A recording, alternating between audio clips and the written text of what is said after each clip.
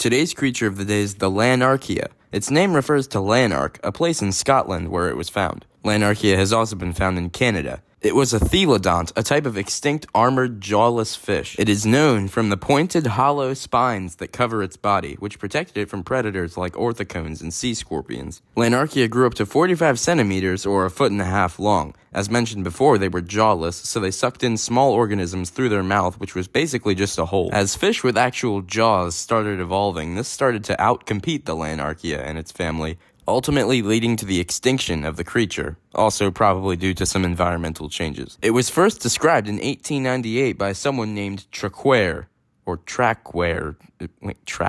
Anyways, there are 3 different species: Lanarkia horrida, Lanarkia spinulosa, and Lanarkia lanceolata. I don't know if this is a media appearance of some kind. I have no context of this picture. Whatever it is, it sure makes Lanarkia seem like a Pokémon of some kind. And honestly, I can see the resemblance to a Pokemon of this creature. Well, that was a jawless fish that kind of had just a hole for a mouth for sucking up things. And honestly, I agree with that picture that I just saw. It is basically a Pokemon. Pokemon needs to get a trading card of this thing now.